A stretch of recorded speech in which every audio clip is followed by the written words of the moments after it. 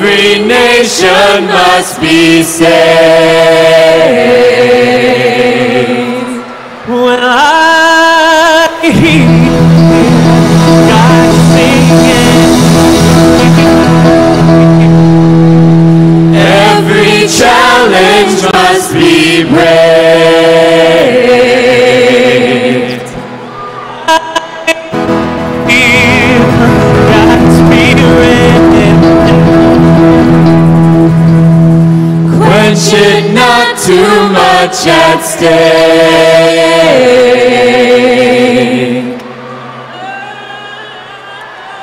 I hear God singing to me. I hear God sing for Jesus' sake. I hear God sing for Jesus' sake. Well, I hear God singing to me. well, I hear God singing to me.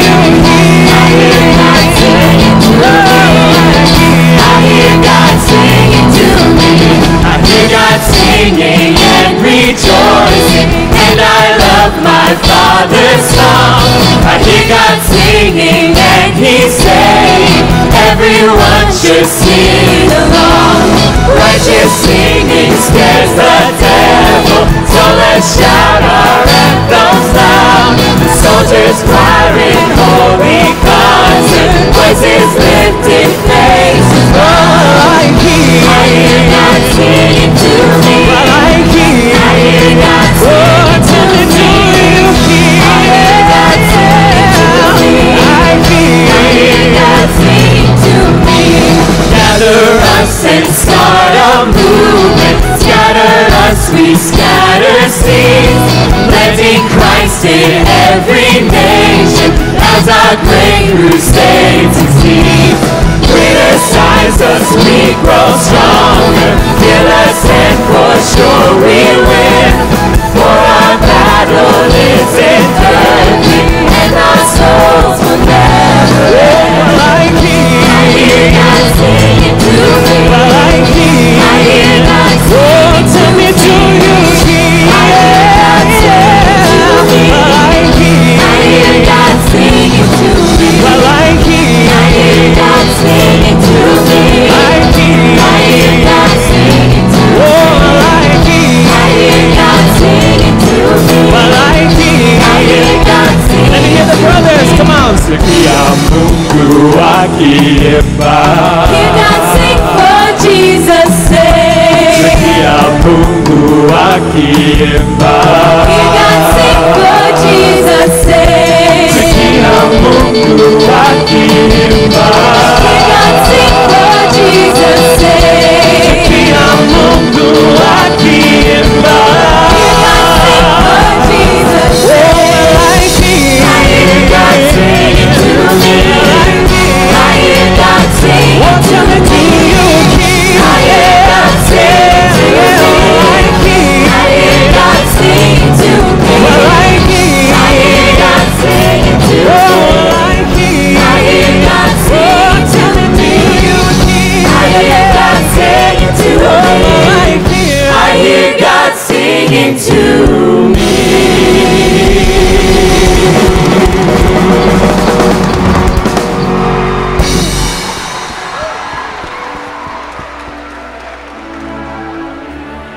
But now, this is what the Lord says.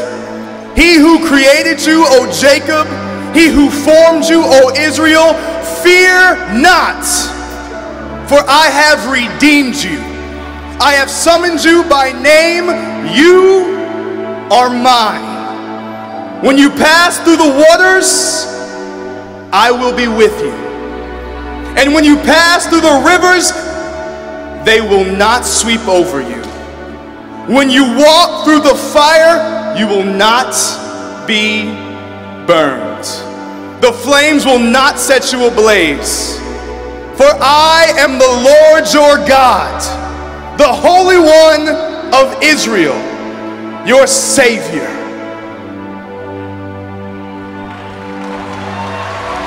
We call out upon the word waters, the great unknown, where feet may fail,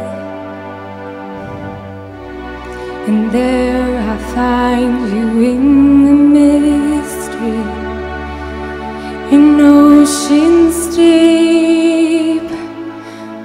My faith will stand, and I will call upon your name, and keep my eyes above the waves. When oceans rise, my soul will rest in your embrace, for I am yours, and you are mine.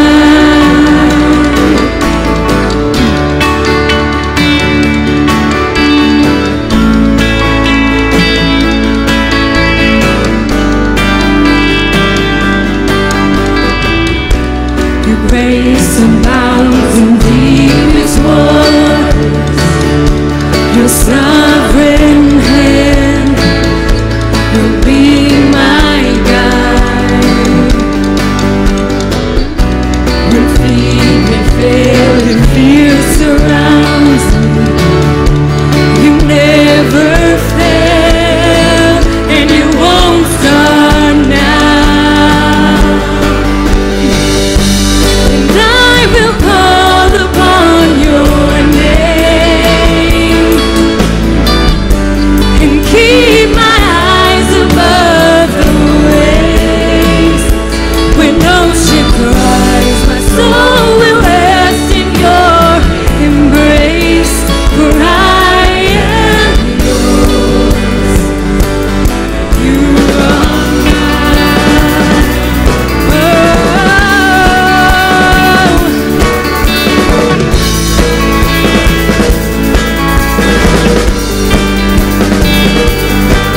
You are mine.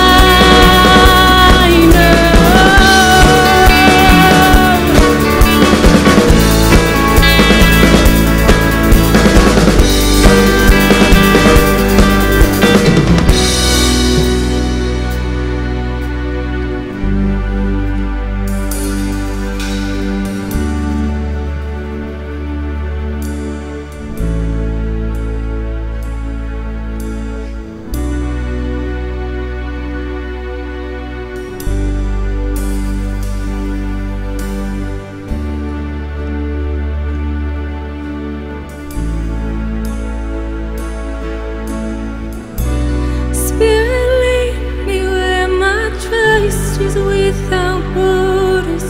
Me walk upon the waters, wherever you would call me. Take me deeper than my feet could ever wander, and my faith will be made stronger in the presence of my Savior. Spirit, lead me where my trust is without borders.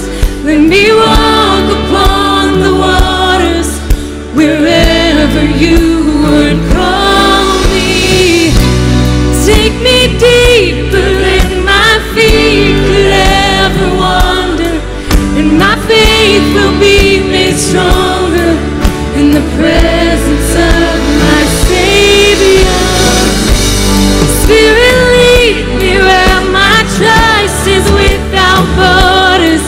Let me walk upon the waters, wherever you would call me. Take me deeper than my feet could ever wander. My faith will be made stronger in the presence of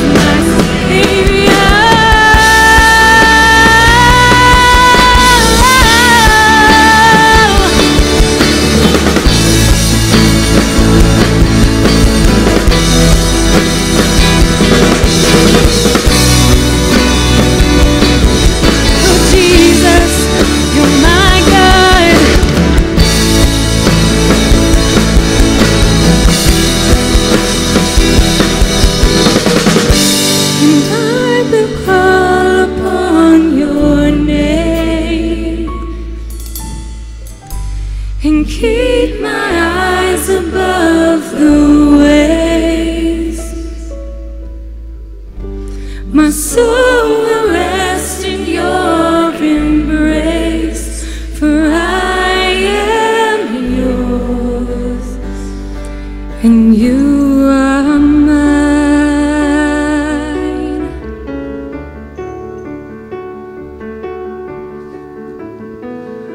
God, you have called us each by name. You've handpicked us out of thousands on our campus to lead us where no man wants to go, but where your Spirit wants to go. You've brought us here to mold us and to shape us, to become the men and women that you're calling us to be. Father, I pray that you lead us to where we don't want to go, but where you are leading us is where you want us to be. In spite of all our fears, our failures, our insecurities, you help us to fix our hearts and our eyes upon your grace and upon your Son. You have blessed our lives with more than 10,000 reasons to be devoted, to give the very best of what we have, to give you the best of our time, our talents, our dreams to you and for your kingdom. God, thank you for bringing us from LA to New York, from Denver to Chicago, to be here in this room, to dream new dreams, to see your visions, for you to lead us. God, you've given us friends we don't deserve, families that we don't deserve, a peace, a purpose that so many people long for. You've given us blessing after blessing. And it's only through your Son do we get these blessings. Bless the Lord, all my soul, for the incredible, wondrous things you've done for me and for everybody in this room. I pray we can get in touch with your Spirit, that we can feel you moving, that we can connect with you in worship, that your word cuts our hearts today as we hear it preached. Your Son is the only reason why this is possible.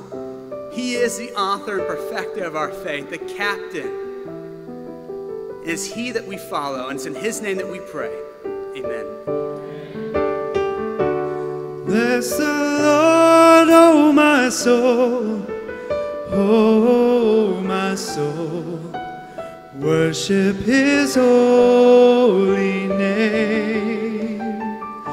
Sing like never before, oh my soul. I worship your holy name.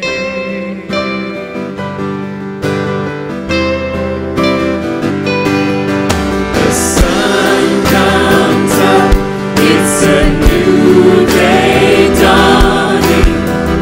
It's time to sing your song again. Whatever may pass and whatever lies before me,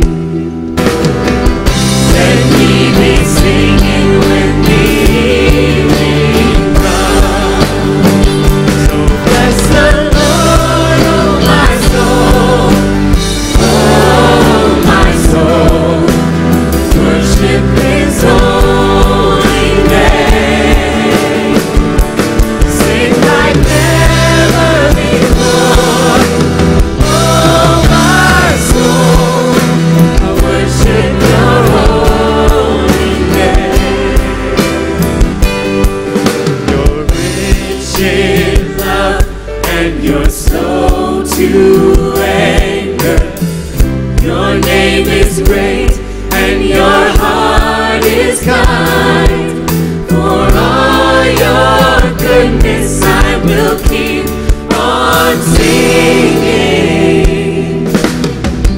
10,000 reasons for my heart to find.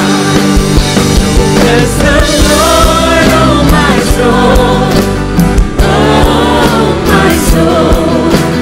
Worship his holy name. Let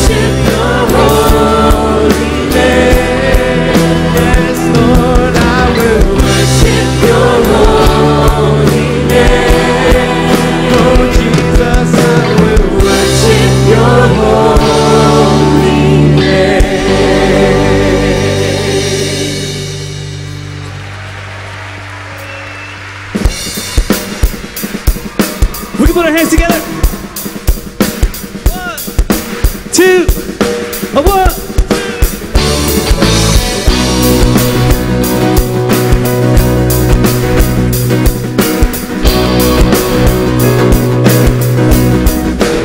Mine eyes have seen the glory of the coming of the Lord.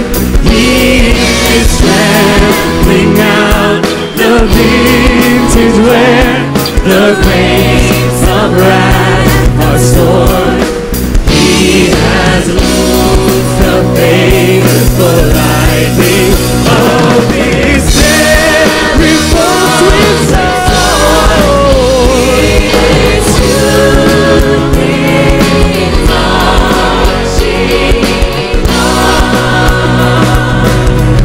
glory, glory.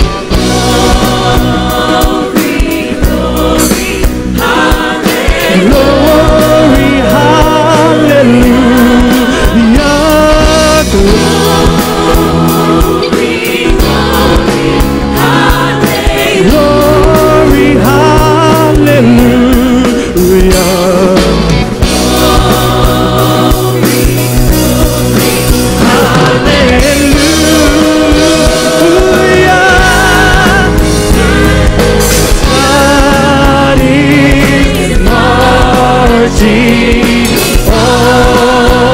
in the beauty of the lilies, in the beauty of the lilies, Christ was born across the sea with the glory in his bosom that transfigures. Let's sing this part out, church. Here we go. As he died to make men holy, let us die to make men real. God is marching on. Glory, glory.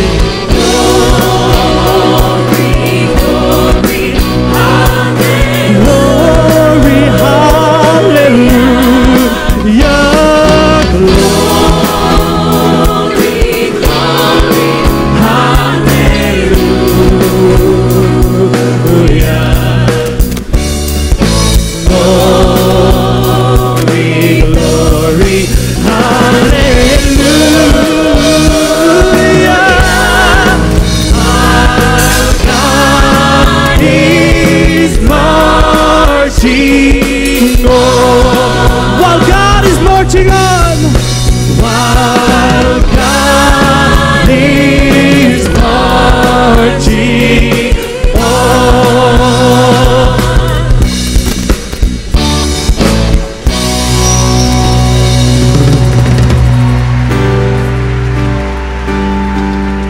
Let love and faithfulness never leave you.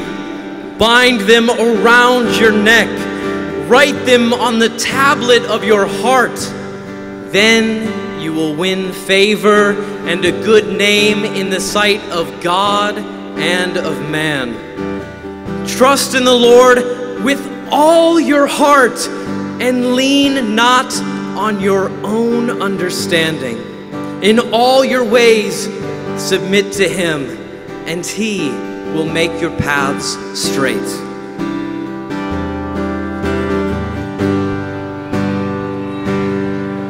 I lean not on my own understanding. My life is in the hands of the maker of heaven. I lean not on my own understanding. My life is in the hands of the maker. I lean not on my own understanding. My life is in the hands of the maker of heaven. I lean not on my own understanding. My life is in the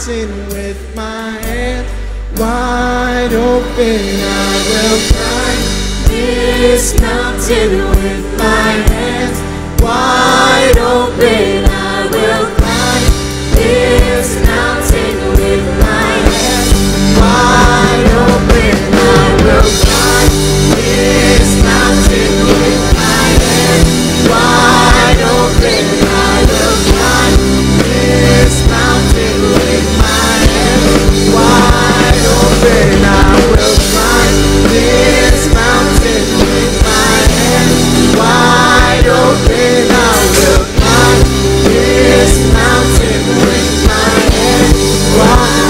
There's nothing I hold on to. There's nothing I hold on to. There's nothing I hold on to. There's nothing I hold on to. There's nothing I hold on to. There's nothing I hold on to. There's nothing I hold on to. There's nothing I hold on to. Come to the river. Come to the river. Taste and see. Come to the river. Come to the river for eternity.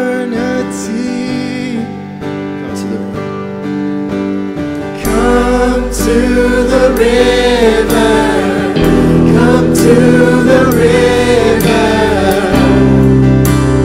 Taste and see. Come to the river. Come to the river for eternity.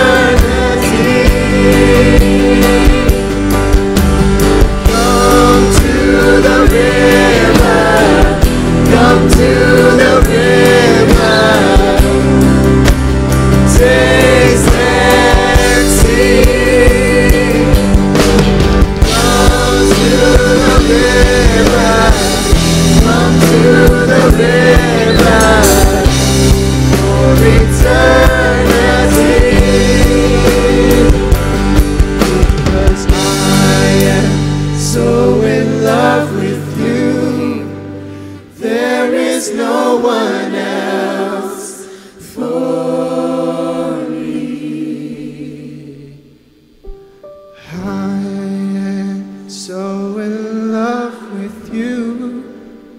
There is no one else for me. Father, we are so grateful for who it is that you are. God, you are amazing. Your love is incredible.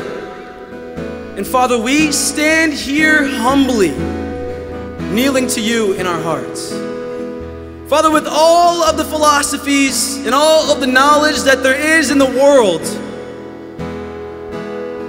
God, we want to put those things to the side.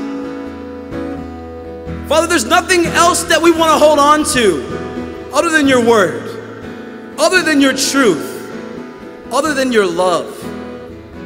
God, thank you so much for sending your son Jesus to release us from the foolishness of the world. And God, thank you for placing us in the heavenly realms with your son.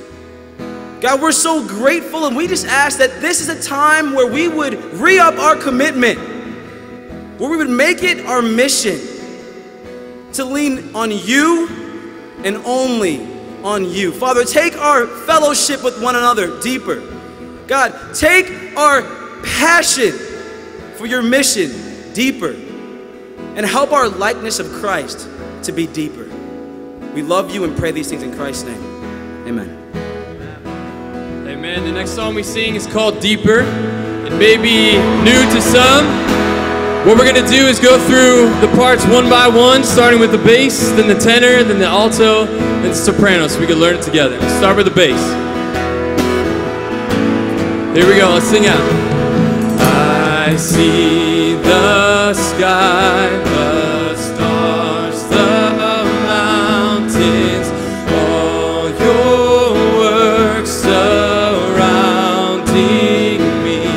I see your power in everything, the heights above the ocean. Here's the tenor part. Lord, to love you deeper, lead me to your joy divine, and teach me how to love with your love, heart and soul and strength. Here's the alto part here.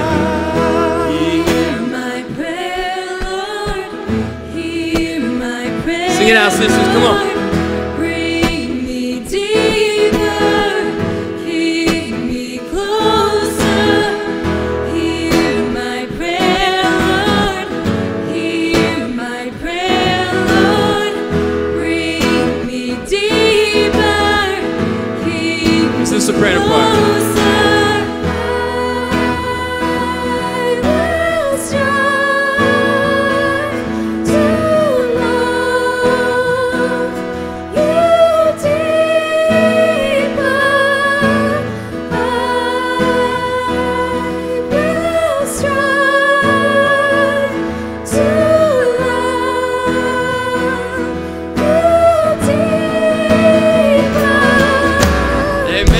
Four parts there.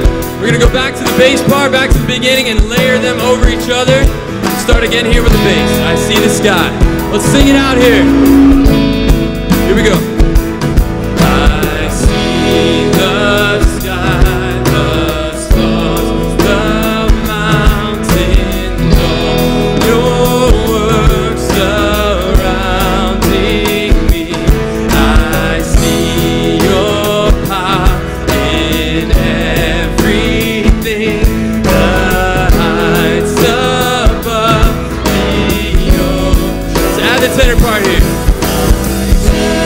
The stars, the stars, the desert, lead me to your joy divine. I need your power in everything, the heights above the ocean.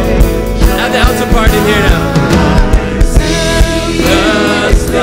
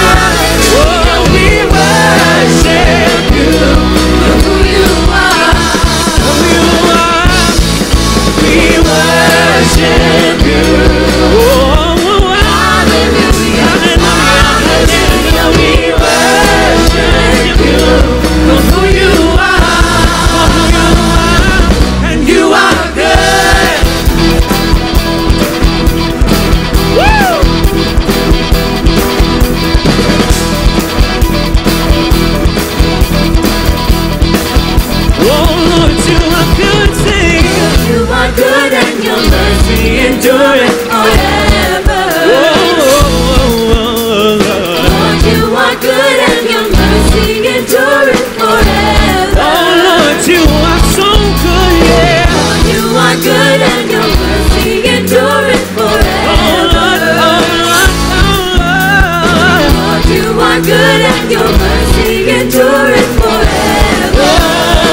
But from every nation, From every nation and tongue, generation to generation, we worship you. Hallelujah, hallelujah, we worship you for who you are. oh, we worship. We worship you. Oh, yeah, yeah. Hallelujah, hallelujah, we worship you for who you are. You are good. You are good. Yes, you are. Yes, you are. Yes, you are. Yes, you are. So good. So good. So good. Yes, you are. Yes, you are. Yes, you are. Everybody sing, you are good. You are good. All the time. All the time. All the time. All the time. You are good. So good. You are good. All the time. So good. All the time. So good. You are good. You are good. You are good. All the time. All the time. All the time. All the time. You are good. So good, You are Lord. good. All the time. All the time, Lord. All the time, You are good. Lord, you are good and your mercy. Endureth forever. Lord, you are good and your mercy endureth forever. Lord, you are so good. Lord, you are good and your mercy endureth forever. Lord, you are good. Lord, you are good and your mercy endureth forever. Oh, people from every nation, From every nation and tongue, generation to generation, we worship you. Oh, hallelujah, hallelujah, we worship you for who you are. Oh, come on, let's worship. we worship you. Oh, yeah, yeah. Hallelujah, Hallelujah, hallelujah, we worship you for who you are, for who you are, for who you are, for who you are, for who you are, for who you are, and you are good.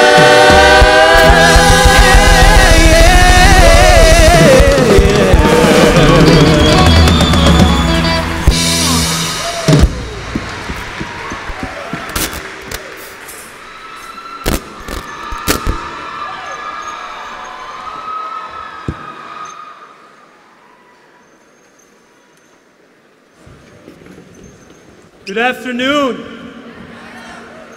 I'm glad you're here. It's good for you to be here. My name is Jason, and this is my wife, Justine. We are a part of Gateway City Campus Ministry right here in STL. We've been preparing for you, literally for years, like 3 years. We've been planning and preparing for and imagining your presence here. So welcome to St. Louis. So, yes. So I hope this conference this weekend has a profound impact on you. We live in a culture that conditions us to send every experience and every desire through the filter of, what can I get out of it? And that consumer culture shapes us. Without us realizing, it shapes our desires. It teaches us what to aim for. There's power in that. But this weekend, there's power in this weekend as well. Just by being in the presence of thousands, I think it's 18,000 people. 18,000 people. All of them love God. And by soaking ourselves in Scripture and in worship and in song and in prayer and in fellowship and in sermons and in teaching, well, that also has power to shape us. So here's the thing. I encourage you, don't worry about what you may or may not get out of this weekend. I encourage you to give your whole self to it. Give your entire being. For those of you who don't do well with crowds, I'm not sure what your expectation is for yourself, but bump it up. Meet new people. Explore, engage in new ways with people. Give your whole self to this weekend, because by doing so, we'll be on our way to learning what to aim for. Yeah. Okay, so welcome, yes. So this is my wife, and she is also your conference planner. So...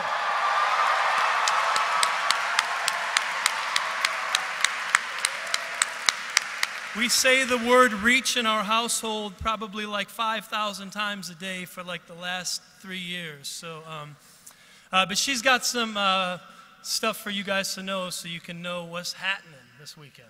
Yeah? Welcome. It's a pleasure to have all of you with us. We've been looking forward to this day. This is very special to us, especially the ICMC. You'll learn a lot about the schedule, but the most important thing is that you download the app, Reach Summit. So go to the App Store, Android Store, and download the app if you haven't already. You're campus students, you're tech savvy, I'm sure you probably already have. You will need your confirmation that's also on the back of your lanyard to download the app. Everything that you possibly want to know, from classes, choosing your classes, fun things going on in the city, it's all on the app. So Reach Summit, please download it for all the exciting information. A couple things that we've specially done for campus students is we called it on the app tonight from 8 to 11 in Hall 2 here in the America Center. We have a mixer. For you young folks, that's actually a dance. Woo! It's going to be awesome. So tonight, 8 to 11 in Hall 2, come to the dance. Hall 2 also during the daytime has food and concessions. They'll have some tonight too. So if you're a little tight on your schedule, you can grab something to eat at the dance tonight. In addition to that, for campus students, you know, some of us are on a budget, right? So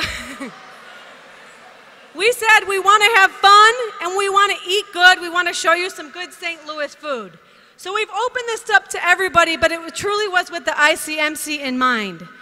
So we are having an event on Friday and Saturday from lunchtime up until 5 o'clock. So you can go there for lunch or before the evening session. We're calling it Holy Smokes.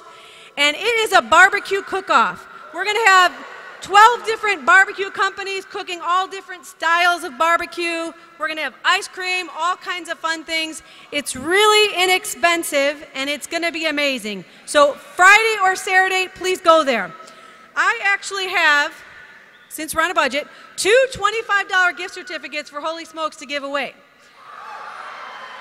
So the first person who can get on the Reach Summit app, find that information, and post it in the activity feed. Actually, the first 2 people, we'll give you each a $25 gift certificate. So go, Holy Smokes Barbecue.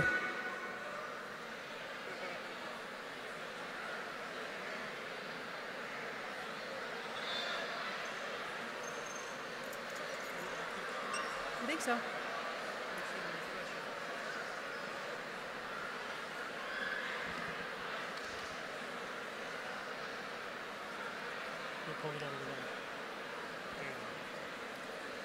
While you guys are looking, I'm just going to mention one other thing about your lanyard and the MetroLink. Your lanyard will get you to go anywhere in the city. You can take the train, you can take the bus, you can take the trolley, and it's all complimentary for anybody with the lanyard. On Saturday, Forest Park, which is actually busier than Central Park, the MetroLink has set up more trolleys at Forest Park, so you can hop on the MetroLink, go down to Forest Park, you can go to the zoo, all types of museums. It's a beautiful place to be. So you can do that Saturday included as well. Has anybody found it and posted it? All right. We'll find it. It's coming up here. Are you sure? Raise your hand if you found it and posted it. Oh my goodness. Okay, so after this, we'll make sure the first 2 people will have your names because your profile is in there. We'll get you your gift certificates. What you'll want to do, actually, if you're the first 2, it'll be in line on there. Stop at the Gateway Trading Store in the Plaza lobby because that's where you can get all your really cool Reach gear. And we'll have a $25 gift certificate for each of you. So lots of other fun things, but I just wanted to highlight a couple things. We're so excited to have you with us. Please enjoy ICMC and Reach. It's great to have you.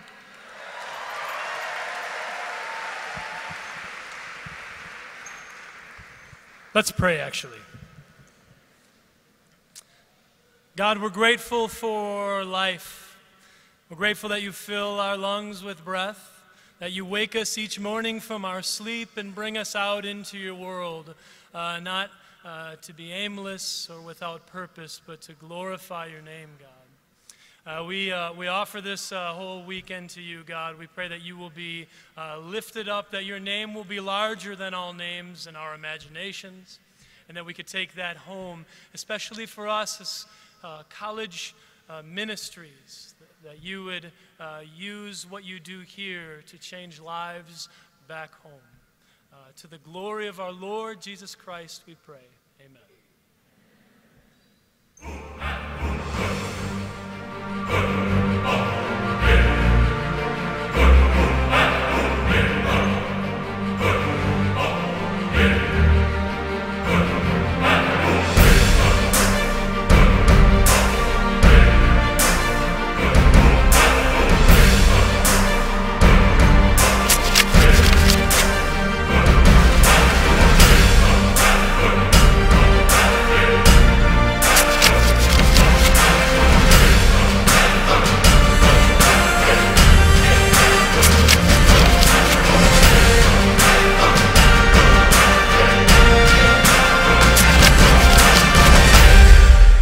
My youth corps in 2010 was actually during Christmas week in Chennai, India.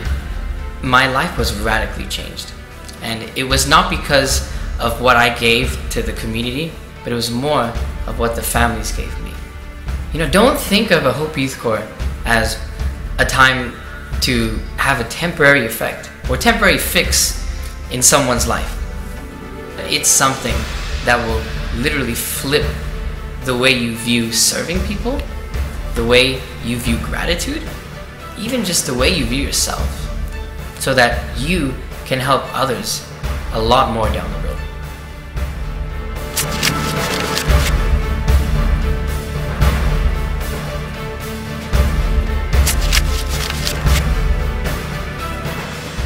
Ever since then, I just feel like serving that summer has instilled that love, the love of Jesus in my heart, just to be able to care about people, to look for other people's needs above my own. And I feel like Youth Corps and Hope really gave me that.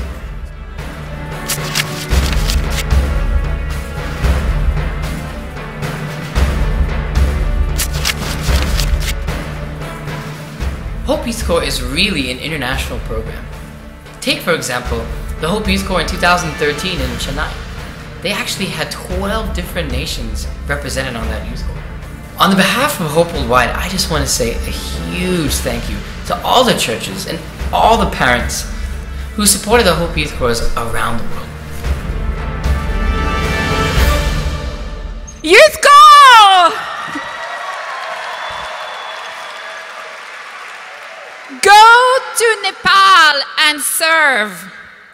Go to the Philippines and serve. Go beyond your comfort zone. Go somewhere that's different, where the food's different, the people speak a different language, and serve. Become the servant leader that God intended you to be. What will you do on Hope Youth Corps? Well, Hope Youth Corps, first of all, is not just for teens. And actually, our international programs are specifically designed for campus students. Yes, you will serve. Yes, you will build homes. Yes, you will serve in communities. You will teach children. You will plant community gardens. But more than that, you will have daily devotionals, daily discipleship groups. You will share your faith and you will preach the word. Hope Youth Corps is the whole gospel. is the gospel of Jesus Christ. Hope Youth Corps can change your spiritual DNA and make you the servant leader God intended you to be. You will serve with people from all over the world you've never even met before. Talk about uncomfortable. This year we have programs over Christmas. What better Christmas present can you get? Go on Hope Youth Corps. We have spots on the Hope Youth Corps in the Philippines, in Thailand, and in Nepal. Next year we're going to New Zealand, St. Petersburg, Russia, Cambodia, Sri Lanka, Bolivia. Want to come? Want to join us? We need you, and we especially need brothers. Brothers, we need your leadership on these youth corps. I will now hand over to Eric, who is one of our Hope Youth Corps interns. We have an internship program tied to Hope Youth Corps, the Global Service Internship. We have 20 interns who lead their own Hope Youth Corps. Eric has just literally come back this minute from the Chicago Hope Youth Corps, which he designed himself and led. Here's Eric. Awesome. What's going on, guys? We just got back from our Chicago Youth Corps. She mentioned it was my dream to have one back in Chicago, so it was incredible being able to be a part of it and to organize it. My favorite thing about Youth Corps is the adventure you have at Hope Youth Corps, because Jesus lived an adventurous life, didn't he? I mean, with Jesus, you never knew what was going to happen next, right? He was a manly man. He had a lot of grit, and in Youth Corps, it's the same. You don't know what's going to happen next on Youth Corps. You could be serving the poor. You could be going to a community center to mentor.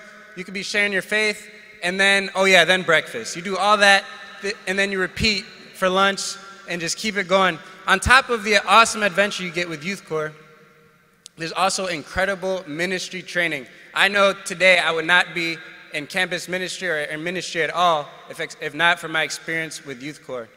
You know, I want to break things down a little bit for you guys here. Is that cool? All right, you get 4 summers in campus.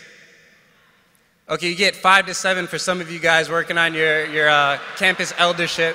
Let's be real, but we'll talk about that later. All right, so you get 4 summers. I want to encourage you guys to use one of those summers, at least one of them, to go and serve the poor and to share your faith and to practice Jesus' full ministry. Join the adventure that is Youth Corps. Next year, it's going to be lit, my G.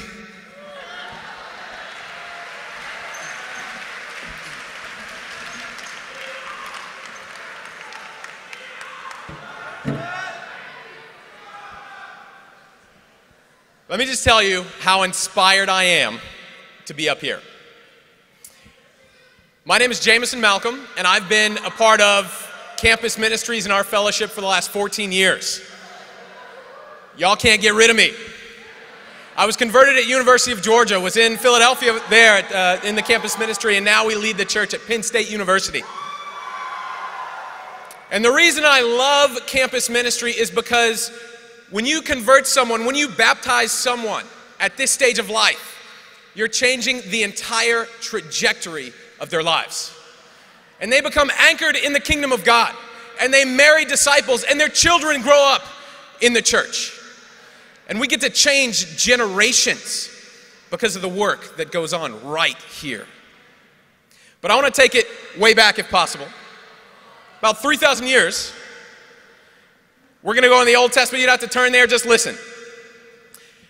Samaria is being sieged by the Arameans. And the people in Samaria are literally starving to death. They are dying. And there are people outside who are lepers. They're not allowed inside the walls. And God, through His grace, scares the Aramean army away, and they run off. And the lepers go to the camp, and I just want to read you their experience. It says in verse 8, the men who had leprosy reached the edge of the empty camp. They entered one of the tents and ate and drank. Then they took silver, gold, and clothes and went off and hid them. They returned and entered another tent and took some things from it and hid them also. Then they said to each other, "What we're doing is not right. This is a day of good news, and we are keeping it to ourselves." As I look out, I am so inspired to be in this room. And it's amazing to be surrounded by so many faithful people. But let us never hide what God has given us. God has given us amazing experiences, incredible people in our lives, amazing churches, but there's a world that is literally starving to death, clouded in darkness, and they need us to go. I'm here representing the 1 Year Challenge. The 1 Year Challenge is a program of the ICOC campus ministries where you are sent out all over the world. And the slides that you're seeing now are 1 Year Challenge participants who are building up churches all over the world, who are baptizing people all over the world, who are changing lives and destinies all over the world. And next year, it's going to be some of you in these pictures. Next year, it's going to be some of you who are sharing at the 1 Year Challenge Mixer about what God has done in your lives. I want each one of you to pray before noon tomorrow, to just simply pray that God would send workers into the harvest field. I don't want anybody to feel guilty for not being on the 1 Year Challenge. I don't want you to feel like you have to go. I do want you to pray that God would send workers in the harvest field and simply see what God does in your life. And I want it to be before noon tomorrow, because at noon tomorrow, we're having our 1 Year Challenge Mixer. And I want you guys to be there. And you can meet 1 Year Challenge site leaders from literally all over the world. You can check your apps to see the room and time. We're going to be in the Hyatt in Hall A and B. And you're going to be able to meet people who have done the 1 Year Challenge in the past year or two and hear their experiences and all the ways that God has changed their lives and used them. I want to challenge you between now and then. Pray for the 1 Year Challenge. Pray that God would send workers into the harvest field. Thank you.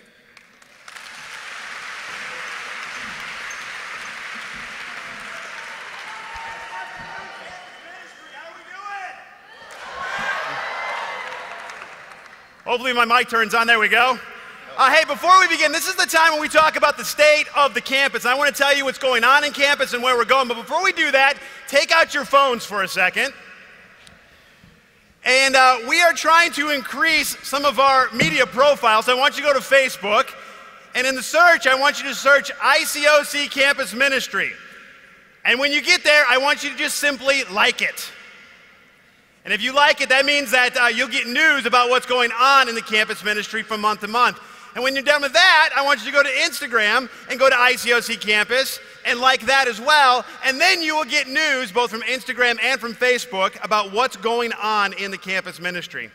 Now, every year we spend a little bit of time at the ICMC updating what's going on in the entirety of the U.S. campus ministries. But before I begin, I want to tell you a story. You know, when I was a student at UMass Amherst, my campus minister was a guy named Chip Mitchell.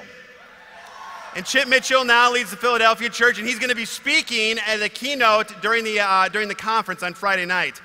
But our leaders meetings, I used to go into our leaders meetings terrified of what Chip would say and what we do in the leaders meetings. And sometimes Chip would tell us to go to campus, to go door knocking on campus on Saturday mornings. He would specifically send us to frat row. So we would go up and down the frats, 8 a.m., 9 a.m., Saturday morning, door knocking and inviting people to church. Nobody on frat row is awake on Saturday morning. We would have to wake them up so that we could invite them to church. And the thing is, you know, it never occurred to us to ask the question, is this effective or not? Because to us, it was a spiritual issue. Either God would move or it wouldn't be time for him to move. But by faith, we believed God could do something. You know, looking back at what we did 20 years ago, I'm proud of those moments. Something more than knocking on doors was happening those mornings. We were being made into something.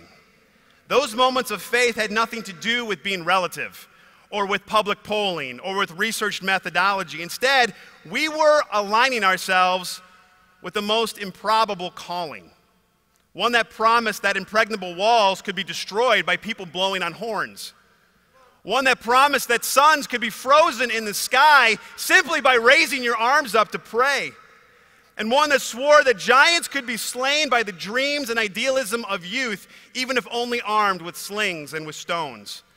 On those Saturday mornings, I was becoming the man I hoped God would make me become. I hope my sons have the thrill of having a campus minister like Chip Mitchell, someone that expects them to do the impossible with the full expectation of the improbable happening. I hope we're all willing to raise up leaders like that, and I hope that we're all willing to be leaders like that. The campus ministry has, for decades, been at the heart of the evangelistic push in the United States. The American University is for us the locus of idealism and potential that our mission badly needs. Furthermore, it's perhaps the last vestige of adult innocence anywhere in our country. It is the perfect time and place for the Word of God to take root. It is during these formative years that paradigms are challenged, that old belief systems are upturned, where truth awakens in full within young men and women. An anthology of our movement's greatest narratives will most often be taking place within a campus ministry, where young men and women stand up in classrooms of 300 people and share their faith, where Bible studies happen in dorm rooms, in cafeterias, in lounges, empty classrooms, student unions, or pretty much anywhere where you don't have to buy something. Where being asked to be a Bible talk leader is still considered a great honor and a position of distinction. Where the idea of roaming the world as a homeless vagabond is a dream and not a nightmare, as long as you get to preach the word when you do it. Where at a conference, their mere mention of your school, of your city, will elicit screams of joy and familiar pride from anyone from that ministry. Am I right, Chicago? Where being asked to do a communion at church has the same import as being asked to address Congress itself. The desire to change the world never dies in the campus ministry. It never fades in the campus ministry. It burns fierce and it leaves its mark on everyone who passes through.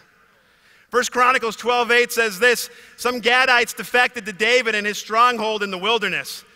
They were brave warriors, ready for battle and able to handle shield and spear. Their faces were the faces of lions, and they were as swift as gazelles in the mountains. Verse 14 says, these Gadites were army commanders.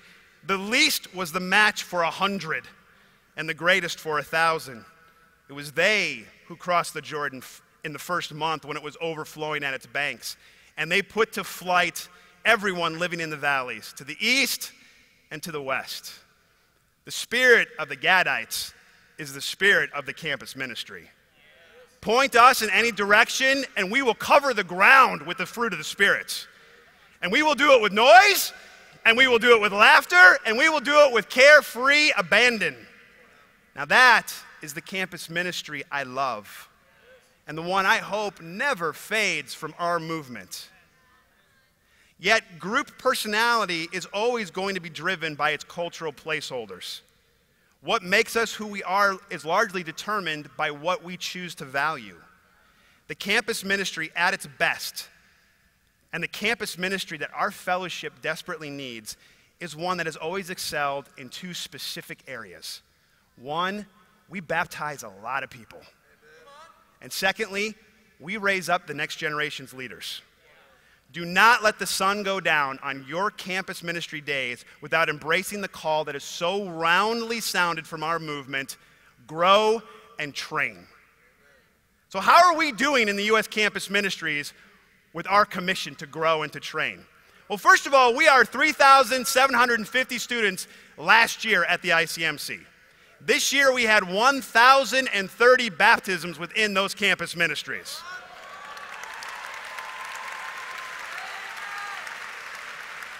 We grew at a rate of 20%, and we are on over 525 different universities in this country alone. In many ways, we are definitely fulfilling our commission to grow. But I think we can do better. I think we could do more. And I want to talk about the North River Campus Ministry just for a second. The North River Campus Ministry had 70 baptisms this year.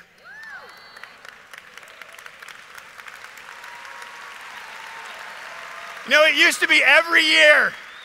Every single year we'd have to endure Tom Brown telling us that back in his day, campus ministries used to baptize 100 people. And by God, he's going to build another one that does it this year. And here's the thing about the North River. Out of those 70 baptisms, 50 of them were freshmen. And this is the thing I want to talk about. In 3 years, those 50 students will have 3 years of training and experience that may translate into one of the richest graduations of leaders we've seen in a long time coming from any campus ministry. All the campus ministers in here should be rethinking new strategies to imitate the North River and the baptism of many freshmen. This year, our campus ministry should be planning on achieving 2 goals. The first one we laid out last year, and this has a lot to do with the fact that every year we graduate a lot of people from our campus ministry. Hopefully 1 in 4, realistically 1 in 5. But at least 20% of our campus ministry is exiting every single year. So in order for our campuses to grow, we have to baptize at a rate of 1 baptism for every 3 members, for a 3-to-1 ratio. I want to put that before you again. In your campus ministry, you have got to strive to get 1 baptism for every 3 members. And if we can do that as a whole in the U.S., our campus ministries can continue to grow. The other one is this, is that I want us to refocus our efforts in converting freshmen at our universities. We need leadership like never before in our fellowships of churches. We need people to be in the campus ministry for a long time so that we can train them. So let's redouble our effort to reach the freshmen. Now, how are we doing raising up leaders that are ready to serve within our churches after they graduate? You know, I've had the worst case of writer's block this week that I've had in many years, as I've considered how to write about this specific issue and what we need to do as a campus ministry. Right now, we have more need in the fellowship of graduating campus men and women to go into the ministry and to go abroad on mission teams than we have graduating leaders that are willing or competent to do so. And the need within our churches is only growing. You know, during this REACH conference, not just the ICMC, but tonight and tomorrow night, when you're a part of the larger conference, you are going to hear a significant initiative to re-engage our U.S. churches in global missions. The call will begin going out for disciples to drop their nets and to leave their homes and to go abroad. A new wave of U.S. missionaries is going to be sent out over the next couple years. This year alone, we've sent students to Paris, Lyon, Belgium, Geneva, Kiev, Ghana, Costa Rica, Johannesburg, London, Milan, Budapest, India, Brazil, Ecuador, just to name a few. Those are the people that we're sending as they're still students. I get multiple calls every week asking to see if I have a man or if I have a woman that is willing and able to do a 1-year challenge here or there, or be an intern over there, or go into the full-time ministry somewhere else. And now we are being able to also prepare you to go abroad as missionaries. And perhaps for that reason, my writer's block this week has happened, because I don't think that we're yet ready for these realities. I think many students are hungry for the romance and the fantasy of these sacrifices, but may not be ready for the sacrifices and the realities of them. Because the realities of this type are hard ones. We need students who are just as willing to go to Turkey and Iraq as they are to go to Paris and London. Furthermore, we need them to do it for free. As a matter of fact, we need you to raise money so that you can pay to do it. This kind of work is lonely and breathtaking in its scope. You know, the most evangelized place in the world is the Bahamas, where we have 1 disciple for every 5,000 people. In Europe, we have 1 disciple for every 500,000 people. The work before us is staggering. There are places where it's even worse than this. The work that will be asked of this campus ministry requires a certain kind of toughness, a certain kind of grit, a certain kind of faith in Jesus that is raw. We need leaders that have these qualities. a kind that does not measure its value by the number of likes they get by some touchy-feely or pseudo-revolutionary socio-political post that they make on Facebook. Right now, we have to raise up leaders who aren't concerned whether the world approves, disapproves, or likes our mission. The world is never, ever going to like us. So there is no reason to give another thought to the phony outrage directed at what we believe or how we choose to live. We need leaders who care enough about the people in this world not to care about what the people in this world think about them. We need explorers, we need inventors, and we need heroes whose call to save the world is completely unhinged from the adoration of this fallen people and fully yoked instead with Jesus Christ. We need you to be willing to leave the security of your homes. We need you to be willing to abandon the expectations of promising secular careers to be poor and go in the missionary, to be a missionary and go in the ministry. We need you to be servants even as the world beckons you to become masters. We need you to be willing to do the dangerous work in at-risk communities. We need you to go down to Frat Row early on Saturday morning and go door knocking. And if they don't answer the door, we need you to kick it in. Amen. Thank you very much.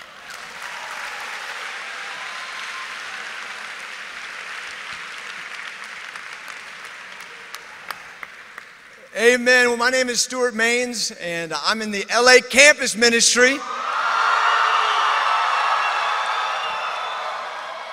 Are y'all still awake out there? Are y'all still awake out there? Because I know there's a lot of different things going on, but we're at the ICMC. And I have the privilege of being able to introduce our keynote speaker for tonight. Amen. You know, we're going to hear tonight from Jesse Ghoman. Jesse Ghoman, along with his wife, Alexandra, they lead the campus ministry in Boston. Any Bostonians? You know, anybody that knows Jesse knows that he's a zealot. You know, he's one of our generation's greatest campus ministers. And he's definitely the best looking campus minister that we got, without a doubt. He's a phenomenal minister of God's word, but he's an incredible disciple as well. He doesn't just preach it, but he walks it. And he's been an incredible example to me and my wife. You know, I met Jesse at the World Discipleship Summit in 2012. We had the honor of being able to speak together. And that was the first time we ever met. And from that time on, we've been best friends. He is my best friend. And I love you with all my heart, brother. You have been with me through some of the darkest times I've ever had in the ministry. And the way that you've loved me and my wife and my family, your faithfulness, despite all the different things going on, you are always that bright light. You're a beacon for our family. We love you so much. Alexandra, you've been phenomenal. You're so incredibly encouraging to my wife and to me. And we've loved our times to be able to go on a cruise together, the four of us, amen. But we love you guys so, so very much. I want you guys to take out your pens. I want you to take out some paper, because you're going to need to take some notes, because Jesse Ghoman is about to write this sucker on your heart. Amen. Let's stand up, let's sing Men Who Dream, and then let's hear from Jesse Ghoman.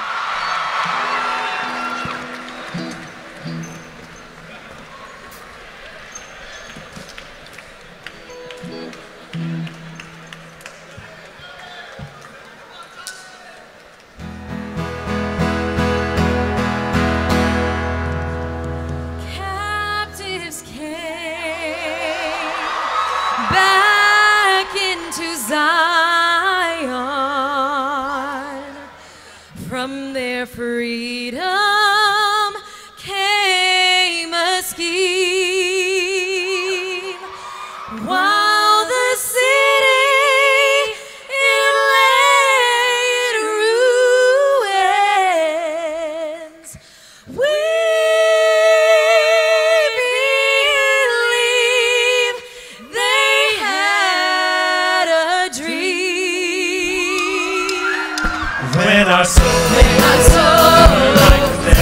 like the desert, and we stumbled on the street.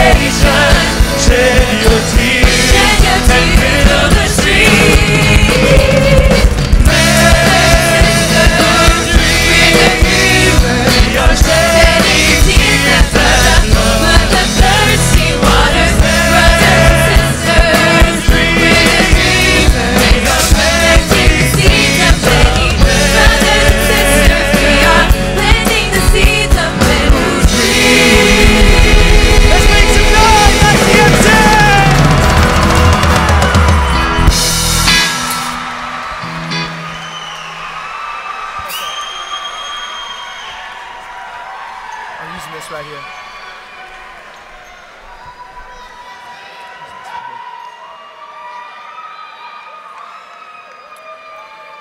Thanks, brother.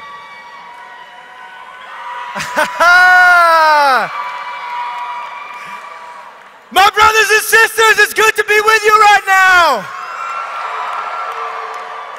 Man, I remember sitting right in your seats just a couple of years ago.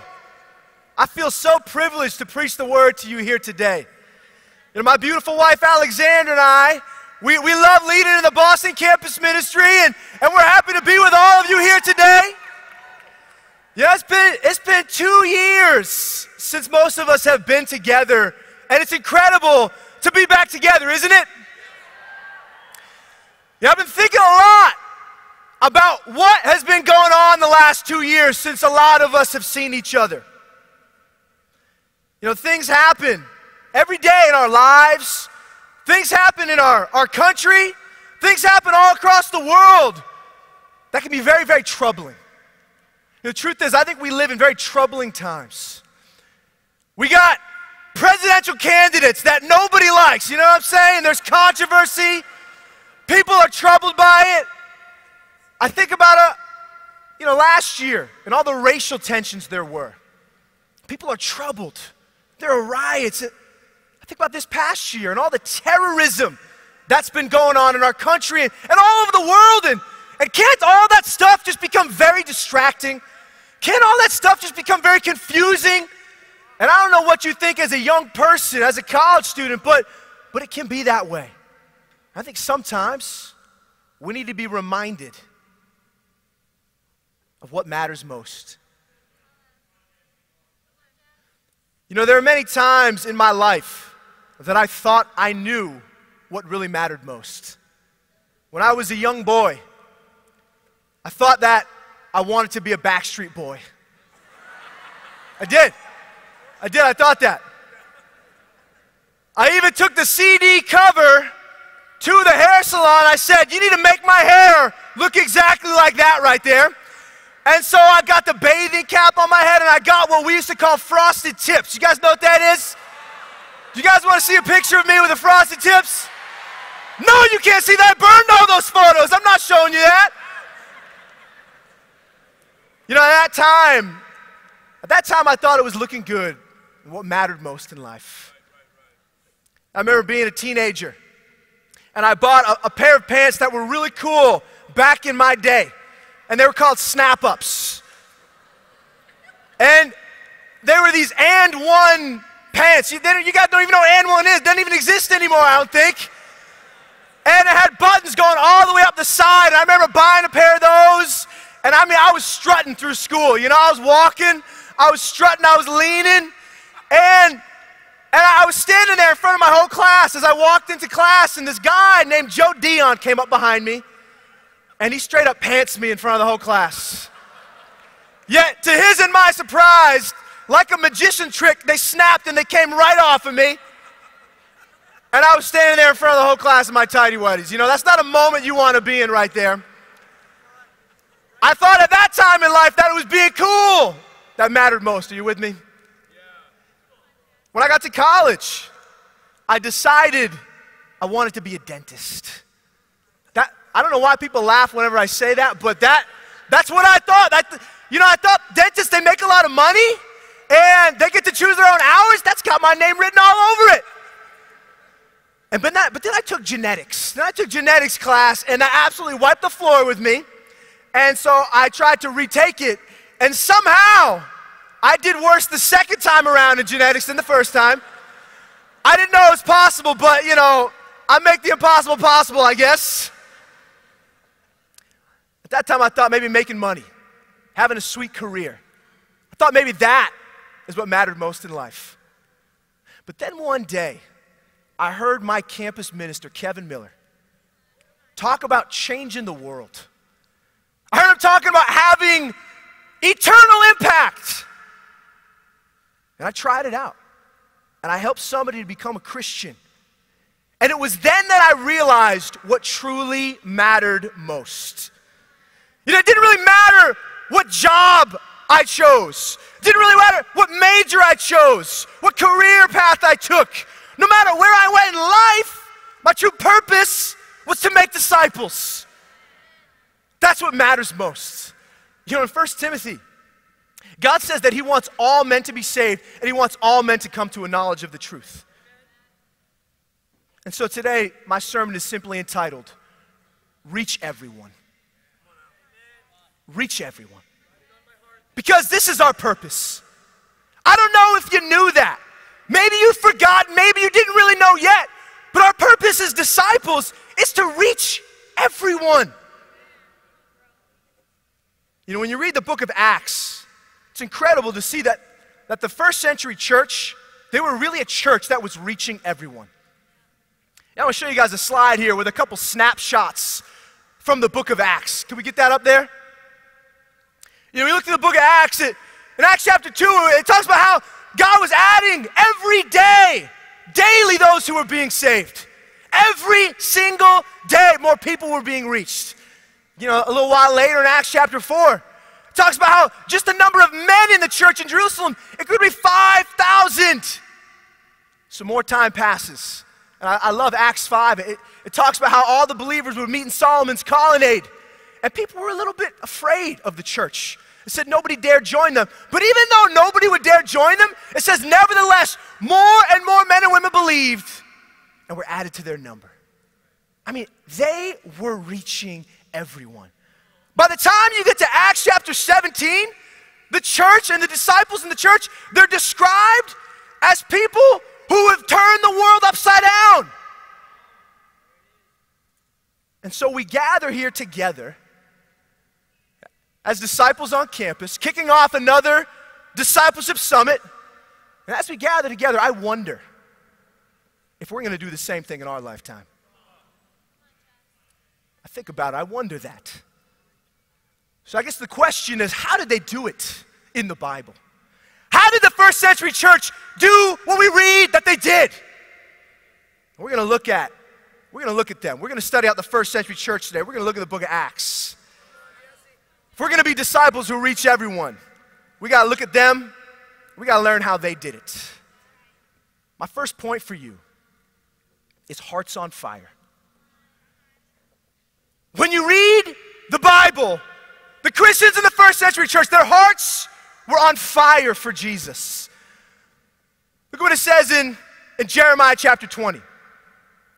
It says, his word is in my heart like a fire shut up in my bones. I'm weary of holding it in. Indeed, I cannot. You see, this right here, this is what men and women of God in the Bible were like.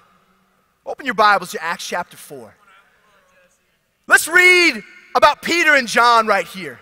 You know, it's incredible. In Acts chapter 4, Peter and John, they go into the temple courts and they start preaching the word in the temple courts. Now, why might that be a bad idea?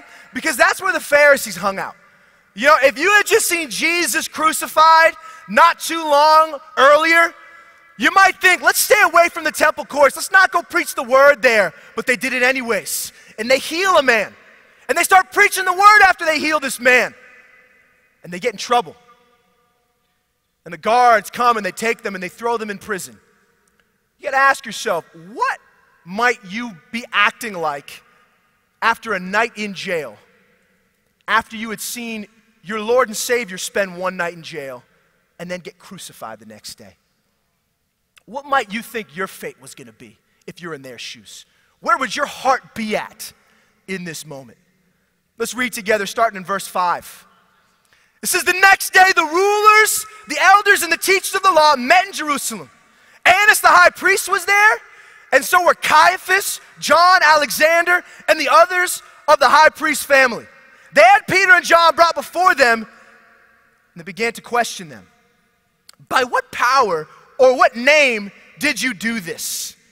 Then Peter, filled with the Holy Spirit, said to them, rulers and elders of the people, if we're being called to account today for an act of kindness shown to a man who is lame and are being asked how he was healed, then know this, you and all the people of Israel, it is by the name of Jesus Christ of Nazareth, whom you crucified, but whom God raised from the dead, that this man stands before you healed. I mean, you gotta love the way that Peter cuts right to the chase. You know what I mean?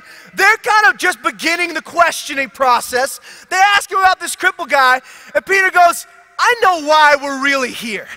Let's just cut right to the chase. We're here because we believe in Jesus. And he starts preaching the word at these guys. He goes on to verse 11. He tells them, Jesus is the stone you builders rejected, which has become the cornerstone.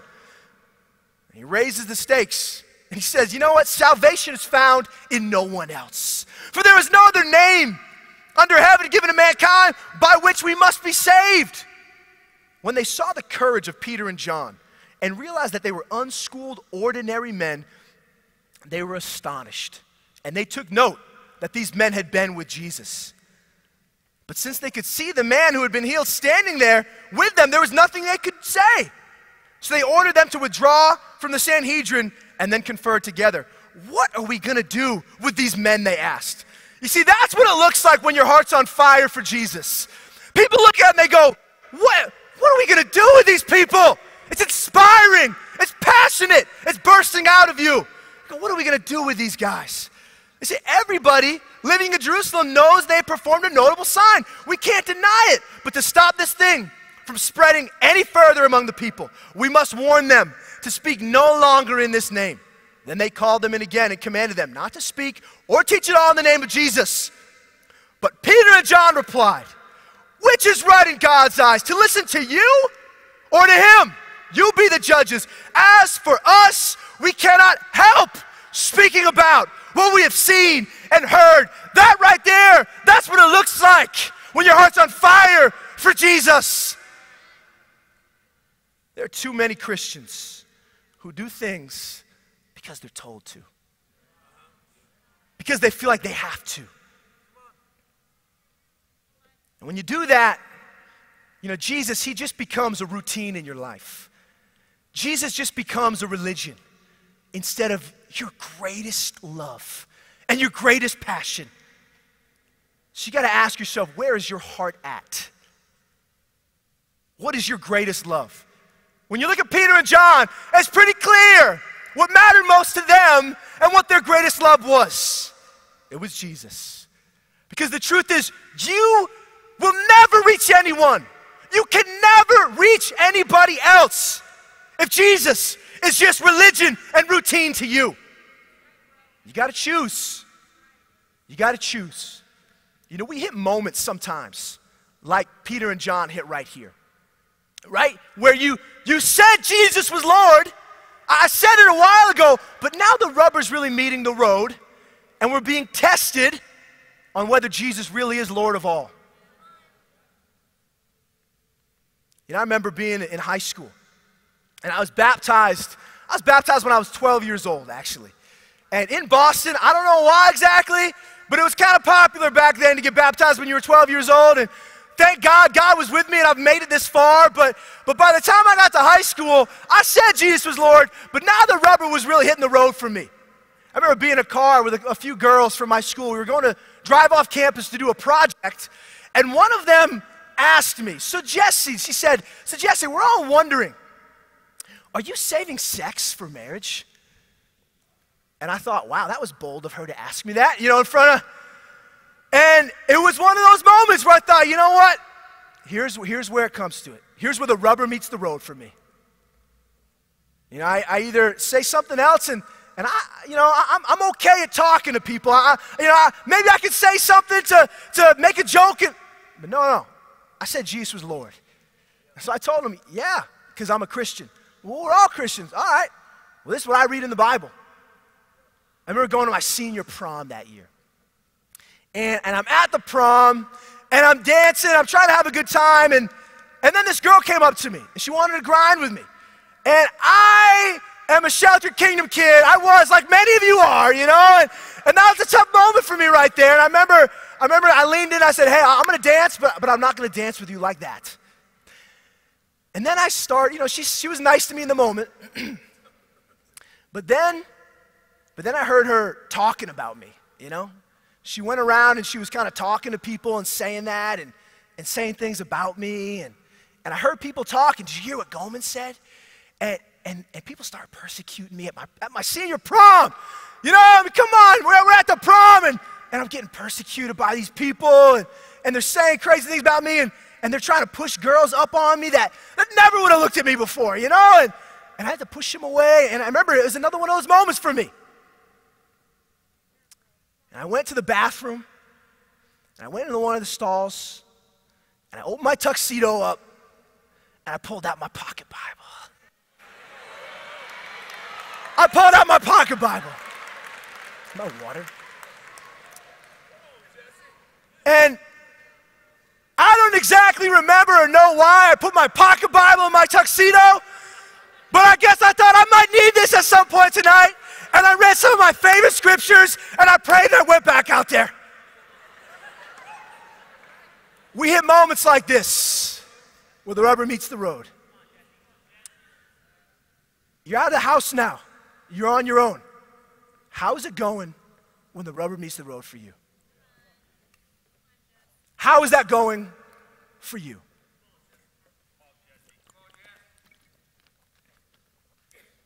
You got to choose. Times in life, we got to make that choice. We got to decide. It's easier than you think to go to church, to show up, to do some of the right looking things, but have your heart be somewhere else. You know, I think some of you think, I'm supposed to go to church. I have to. Okay, all right, are we standing up for another song? Is that what it's time for now?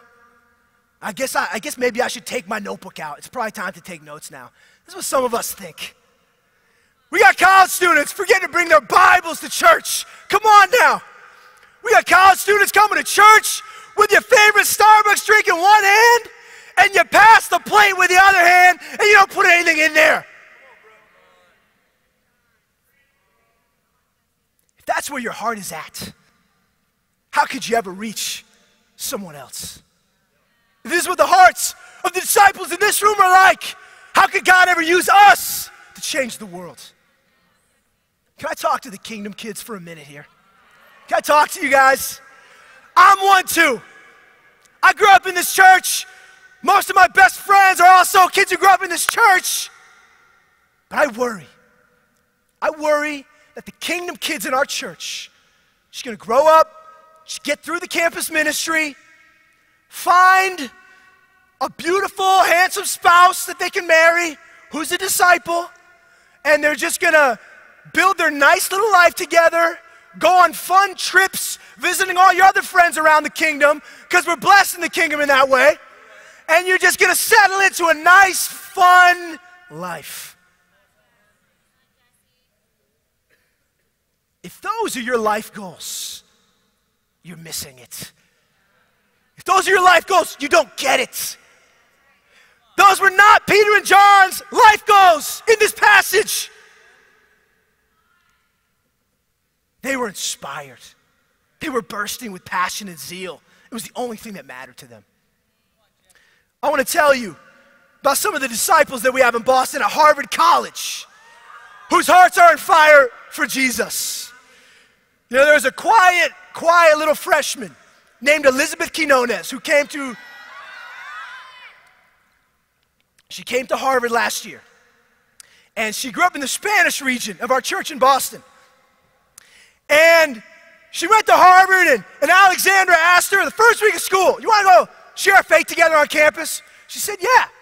But you know, Elizabeth thought what Alexandra meant by that was, why don't the two of us get together and talk about our relationships with God together? And so she showed up thinking that's what was going to happen. But Alexander said, no, what I meant was, why don't we walk around Harvard Yard and talk to strangers about Jesus? That was a little bit different than what she thought it was going to be. You know, Elizabeth, her heart's on fire for Jesus. She said, all right, I'm ready.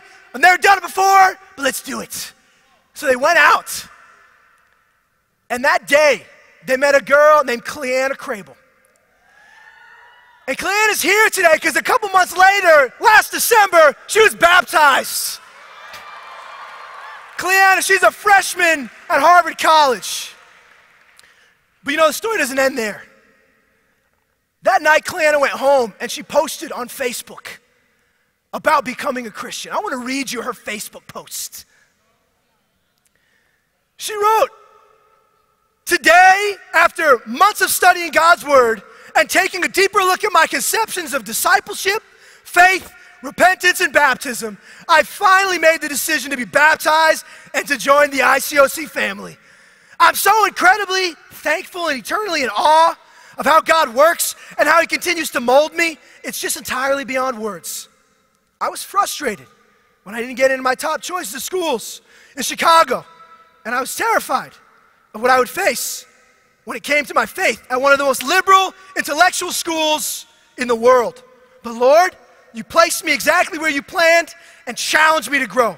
I'm so grateful to have bumped into Alexandra and Elizabeth on the sidewalk one day, because I could have never imagined God would have led me to where I am today. I'm so excited to begin this journey with such incredible disciples like the radiant and ridiculously fantastic Alexandra Ghoman by my side.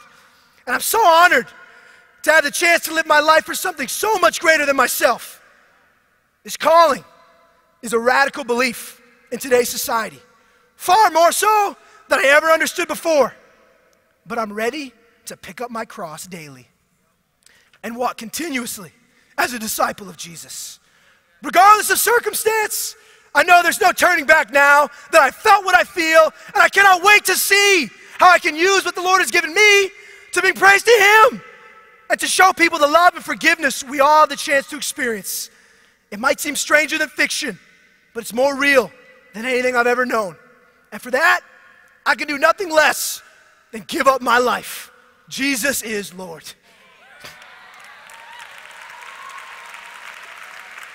That sister's heart is on fire for Jesus. You know, she went home to Michigan over winter break, and she drove 2 hours to go to church in Grand Rapids, Michigan. And she started bringing her best friend, Shauna, with her. They grew up together. They started going to church together. And Shauna studied the Bible. And this past April, Shauna too was baptized. You see that? That's what happens when your heart is on fire for Jesus. That's how the Spirit moves when your heart is on fire.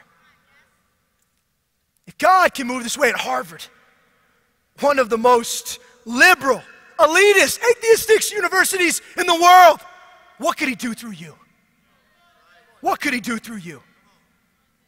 Let's keep reading on in the book of Acts.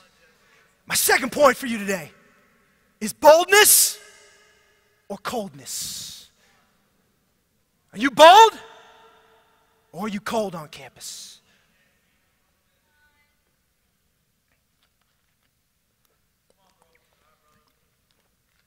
In this past summer, a few of the Bible Talk leaders in Boston, we went out to Martha's Vineyard for a little retreat. And a bunch of the brothers decided they wanted to have a belly flop competition. Now, I've never been in one of these before, but it was epic. You know, we were swimming in the pool, and the brothers said, let's stand on the edge of the pool, and let's lock our limbs and fall face first into the pool, straight up belly flop, you know? And one by one, you know, Jeremy Minsk, he went. Murphy, he went. You know, and all these guys, all these leaders we have, they went and they did it. And then it got around to me, and I did it. But they said, oh, no, your leg flinched, bro, your leg flinched. I was like, no, it didn't. So I got up there and I did it again. Out there and just fall, you fall right, slap down in the pool. And every single time they kept saying, my leg flinched. And I must have done it like 5 or 6 times. But, you know, it's funny. Isn't that what happens when you're on the edge? You know, you can shrink back a little bit. You can flinch a little bit. Let's keep reading on in Acts chapter 4. You know, they tell them, they threaten them, don't talk about Jesus anymore. But they don't listen. And they say, we're not going to listen to you guys. And they go back and they meet up with the rest of the church. And the church starts praying together. All the brothers and sisters, just like us, they start praying together. Let's pick it up in verse 27. They're praying and they say, indeed, Herod and Pontius Pilate met together with the Gentiles and the people of Israel in this city to conspire against your holy servant Jesus, whom you anointed. They did what your power and will had decided beforehand should happen. Now, Lord, consider their threats and enable your servants to speak your word with great boldness. Stretch out your hand to heal and perform signs and wonders through the name of your holy servant Jesus. And after they prayed, the place where they were meeting was shaken, and they were all filled with the Holy Spirit. And they spoke the word of God boldly. We're talking about boldness. This is what the disciples were like in the Bible. They were bold. And you keep reading through Acts and over and over and over again. It just keeps saying that they preach the word boldly. You want to see how the book of Acts ends? Check out this. This is the very last verse of the book of Acts. Very last thing we hear about Paul. It says for 2 whole years, Paul stayed there in his own rented house, and he welcomed all who came to see him. And he proclaimed the kingdom of God and taught about the Lord Jesus Christ with all boldness and without hindrance. It was a staple in the church in the book of Acts. I mean, it was in their DNA. They were bold people. Nothing about them was quiet. Nothing about them was cold. You know, I think the more courageous and bold you are for God, the more he rains down miracles. Because he sees, they trust me. This person, they don't care what they look like. They put their faith in me. Let me tell you about a couple of the student leaders that we have in Boston. I want to show you a picture here of Anthony Pierre-Louis and Josephus Bartua. A couple of the Bible talk leaders we have right here. You can show the picture up there. You know, on the right, we got Anthony Pierre-Louis. We call him APL. And on the left, we have Josephus. That's a spiritual name right there. You know, they were at that pool last summer when we were doing the belly flop competition. But the funny thing is neither of them could swim. And Josephus was hilarious because Josephus wouldn't even let go of the side of the pool, you know? He was holding on to the side of the pool for dear life. He wouldn't go in. And one of the other brothers, Murphy, he put his hands underneath him and he floated Josephus around the pool, kind of like an infant, you know what I mean? He was floating him around the pool, and Josephus would get afraid and he would grab the side of the pool. But then Anthony, he didn't know how to swim either. And we decided to do this belly flop competition, and he was jumping in the pool anyways. It blew me away. You know, we decided that we were going to go and jump off this bridge into the ocean that was nearby. This is what brothers do when they're getting inspired with one another, you know what I mean? And so we decided to go out to the ocean, and there's a bridge that's about 20 feet above the water. But Anthony said, I want to come with you guys. And we said, dude, you can't swim, you're going to die.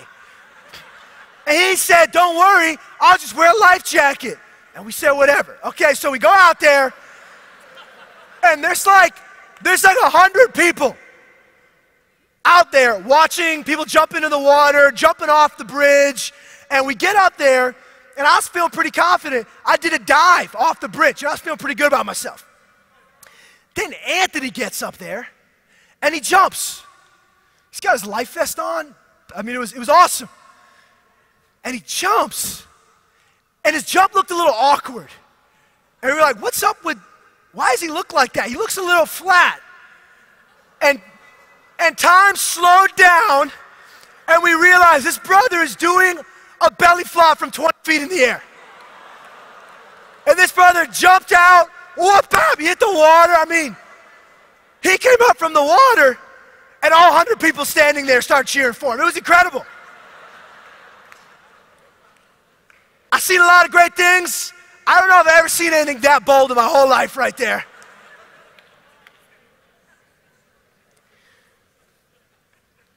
Anthony and Josephus, they inspire one another spiritually. This picture that I showed of them, this picture was them at the end of a prayer walk that they did in February. They decided they want to go on a prayer walk to every single college that we have in the city of Boston and pray over every single campus. So they went on a 26-mile prayer walk one Saturday. Took them 13 hours. praying, singing to God. And you know what? I didn't tell them to do that. I didn't give them that idea. That was their idea. They had granola bars in their backpack, and they're walking around singing, "We're walking in the light of God." And this is at the end of the 13-hour prayer walk. You know, it's no coincidence that God absolutely rained down miracles on these two that week. There was a guy that Josephus had been studying the Bible with named Samuel. And he was about to get baptized 2 different times, but then didn't show up to his own baptism. You know, that's never a good thing right there. And miraculously that week, Samuel called us and he said, "I'm ready to get baptized." And Samuel was baptized, and he's still your brother today back in Boston. That happened that week. You know, Josephus also met a guy named Alaye on campus that week. A Nigerian guy on campus, his name's Alaye, and they started studying the Bible. They studied the Bible for the past few months. And just 2 weeks ago, Alaye, who was met the week after that prayer walk, he was baptized. You know, Anthony, APL, he leads a Bible talk at kind of a small college. And we were kicking things off that week, and they had 20 visitors at Bible talk that week. Anthony brought 12 men himself to that Bible talk that he had met that week. And Anthony was also studying the Bible with a guy who was really close to getting baptized at that point. And this guy called Anthony that week to tell him, "I don't want to study the Bible anymore. I don't want to meet up with you guys." But Anthony convinced him to do it anyways, and he showed up, and me and Anthony and Kevin, we sat and talked with him, and this guy's heart miraculously changed. And he was baptized that week, a brother named Chris, and he's still your brother back in Boston right now. Guys, it's no coincidence. Do you see what God does? When you do something bold, when you do something crazy and radical for Him, He rains down miracles. You know, some of you, you're too careful, you're too cautious. When you're bold, God, He sees what you've done, and it shows Him you put your faith, you put your security, you put your life in His hands. God's ready to do miracles through you, but you got to decide, I'm going to be a bold disciple and not a cold disciple. Are you with me? You know, the world is so bold with us, okay? I mean, you step on campus and sex, it's in your face. Everything, it's in our faces. Partying, drunkenness, it's right there. We got to be the boldest things on campus. Are you with me? We got to be the boldest people on campus. We can't be the quiet, shy, weird, awkward crowd. We got to be the ones who are the most passionate, who are doing the most bold, in-your-face things out there. Because we're the church of God, and we're His family, because we're Jesus' disciples. Some of you are too careful. You're too cautious with your lives. God, He needs more mighty exploits. We got too many late night 7-Eleven runs and not enough late night prayers, if you know what I'm saying. You know, there's too many Beyonce lyrics being memorized and not enough Bible verses being memorized. We got too much FIFA and not enough fearless evangelism. You gotta make a choice. Now's the time. Any other time, it's too late. Stop being cold. Decide to be a bold disciple. My last point is the power of one purpose. The power of one purpose. See, in the Bible, they had one unified purpose. What's your purpose? What's your dream in life? You know, when I got married to Alexandra, I realized that I talk in my sleep. And I didn't know that about myself before. You know, there was one morning, Alexandra, she put her head on my arm right here, and out of my mouth, for some reason, came the words, "You can kiss my muscles if you'd like." I don't know where that came from, but we both started laughing like you guys. I said, I don't know why I just said that. I don't know where that came from. You know, this is my dream. I'm talking in my sleep. Alexandra says that one day she woke up and she heard me say, hello, Church of Christ headquarters. I don't know what that means right there. I guess my true dream and my calling and my true purpose is to be the secretary for our churches. I realize that. What's your dreams? What do you dream about? What's your purpose? No one man can change the world by themselves. Nobody can do it. You know, in the Bible, they didn't do it like that. Go to Acts chapter 8. We're going to close it out here.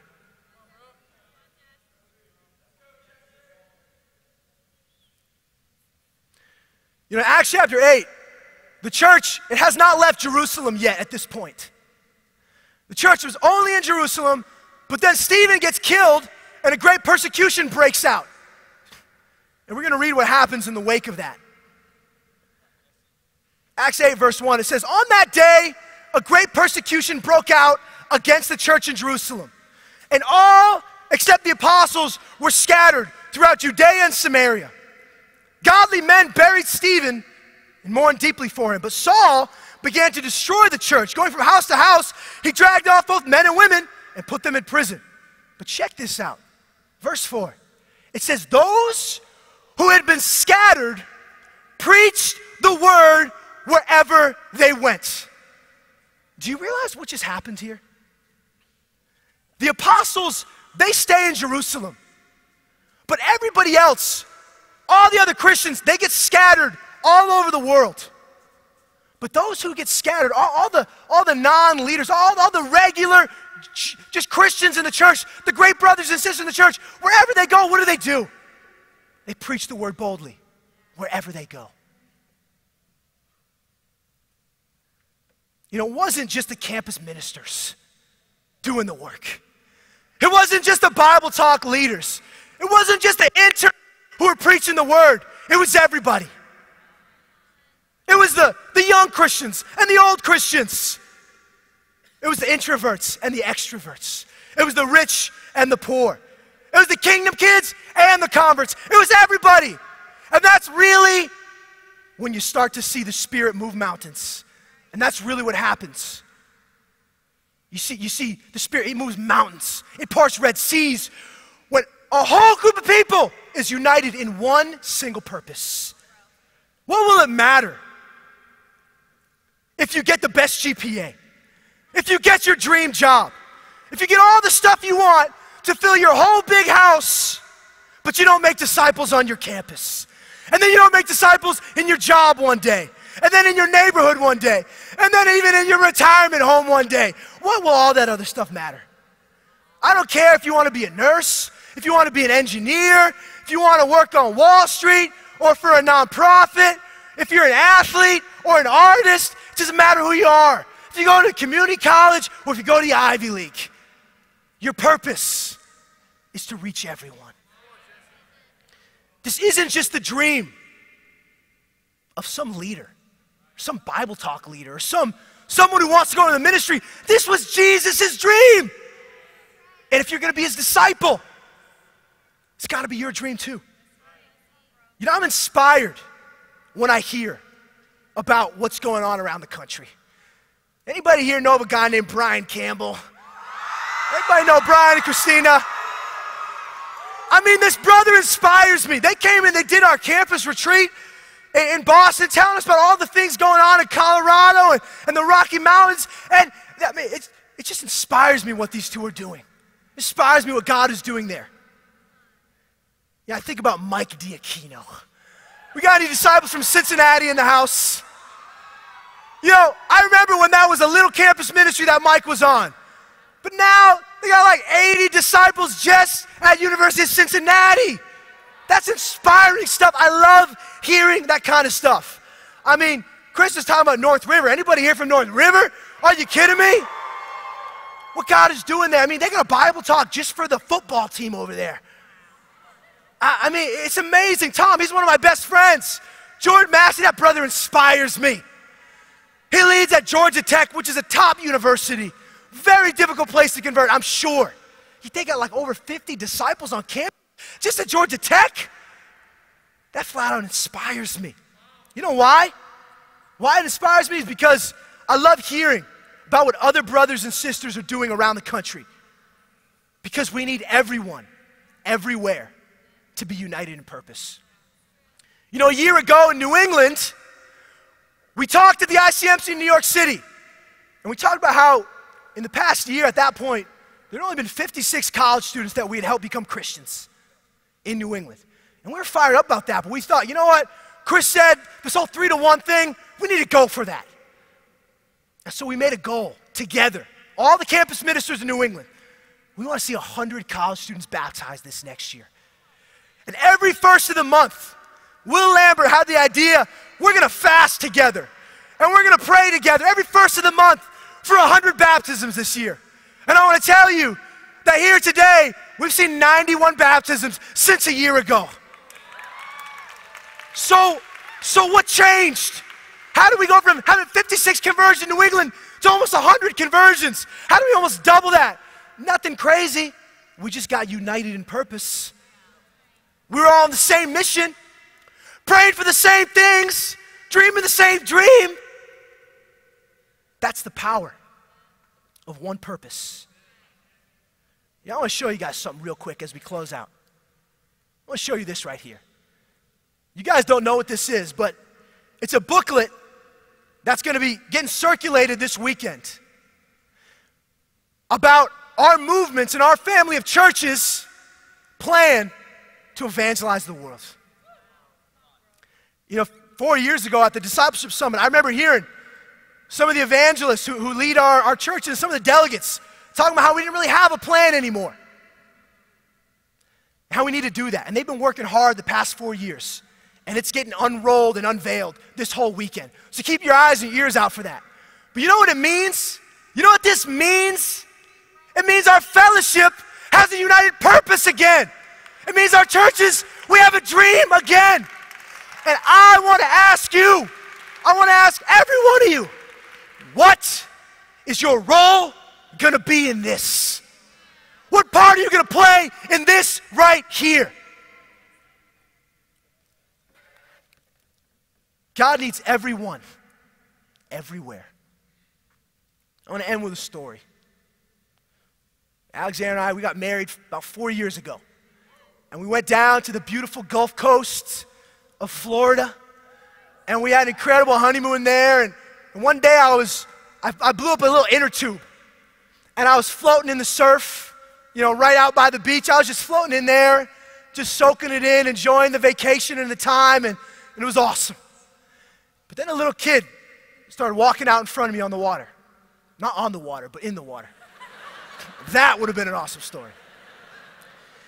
And he had floaties on his arms, but he was a little guy. And I wasn't really paying that much attention to him, but I did start to notice that he seemed like he was getting a little far out. And I looked over to the left, and his family was way over there. And so I stood up, and I started walking towards this kid. And his dad started walking towards him. And his dad and I realized at the same time, he's getting swept out to the sea. So I'm looking at the dad, I'm looking at the boy, trying to figure out, should I go for it or not? And I'm looking at the dad, and he kind of gives me a little head nod. And so I was like, all right, this is my hero moment right here. I start swimming out there, and I'm feeling like David Hasselhoff. I'm going out there, and I throw the kid on my shoulders, and I did something you're not supposed to do. I swam straight back towards the beach. You're actually supposed to swim along the beach. So I almost killed myself doing this too. But I swam straight back towards the beach, and I was dead tired. I was gassed. And I gave the kid to his dad, and I think he was a little embarrassed. He didn't really thank me. But I was toast, and I remember crawling up onto the beach and going up to my young bride, Alexandra, and I was out of breath, and I said, babe, did you see that right there? And she looked up and said, see what? I was reading Vogue magazine. And this woman next to us was like, you didn't see that? He saved the kid. It was amazing. And Alexandra was like, don't talk to my husband, please.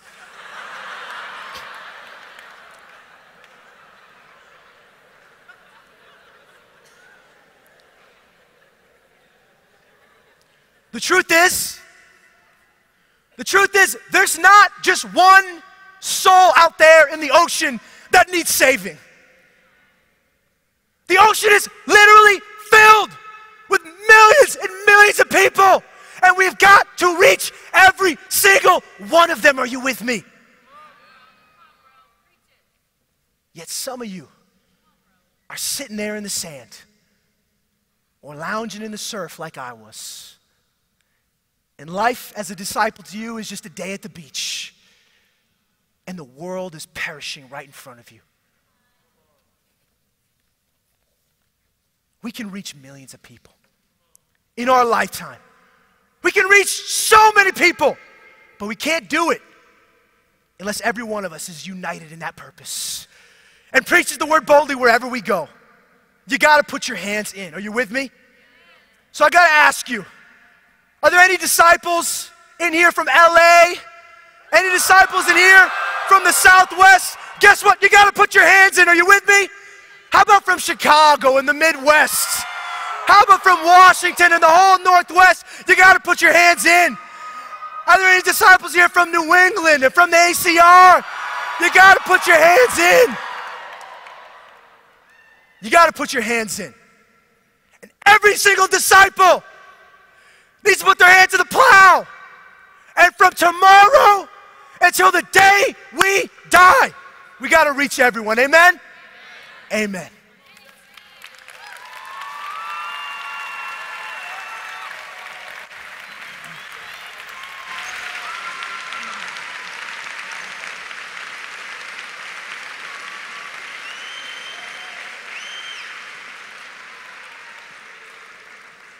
My name is Steve Lounsbury. I've been serving in the campus for almost 18 years.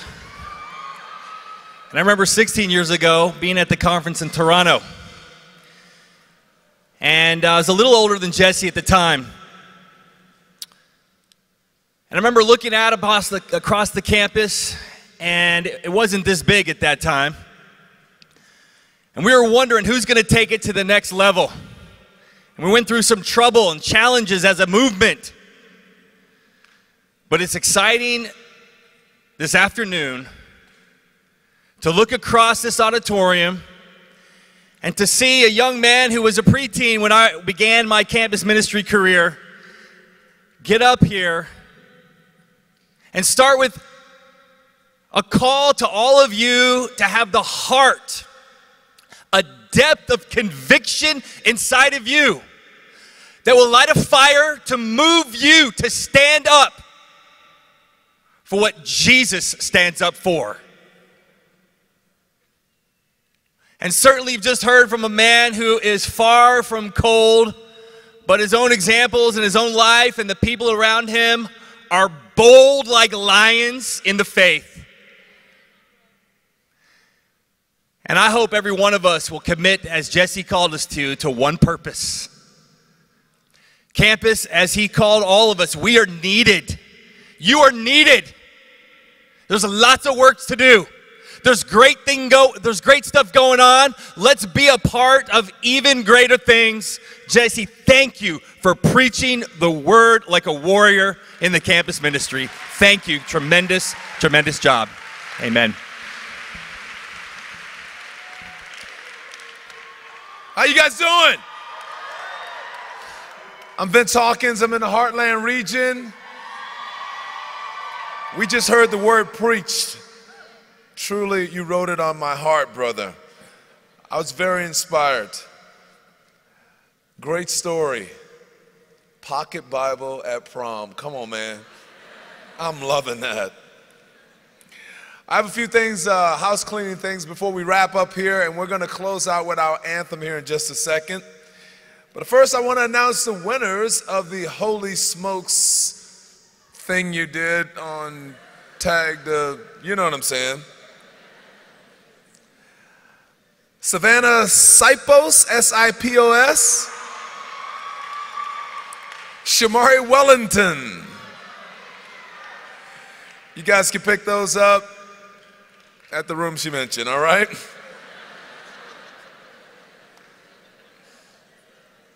Did want to mention at 5:30 tonight, we have our service at the Dome. It is Hall 6. You just sort of keep walking that way. Every night we'll be at the Dome. Tonight at 5:30, Friday, Saturday, Sunday morning, of course, at 10 a.m. This is our only main session of the ICMC. It has been awesome, right? Tomorrow morning at 9 a.m., our breakout sessions begin over at the Hyatt Regency. You with me? It's all-day breakouts. I did want to reiterate that tonight there will be a dance from 8 to 11. That is in Hall 2. There will be concessions and a DJ that we've hired. There's also a comedy show in Hall 3 at 8:30 if you're interested in that. And then I want to mention that tomorrow at noon, as Malcolm mentioned, there is the one-year challenge at noon. The one-year challenge room will be set up, as Jameson mentioned. And then also Friday and Saturday from 11 to 5, the Holy Smokes thing that was mentioned as well. Women will be meeting at 9 a.m. on Saturday morning, men at 11:30 a.m. in the Dome. One quick thing I want to mention to you is that we said this a couple of years ago, but we are in downtown St. Louis. It is awesome. However, do not walk alone downtown. Are you with me? You need to travel in groups at all times. I had to have a little discipling time with my daughter about this as well. You have to walk in groups. You with me? We don't want any incidents. I know you may feel like, oh, I'm going to be okay. It's like walking around in downtown. I'm from this city. Well, listen, that's fine if you're in that city. But you're at the conference, and we want to have a great experience for everyone, and we want you to stay safe. Are you with me? So I don't care what hood you grew up in. You didn't grow up in this hood. You with me? So walk in groups. You with me?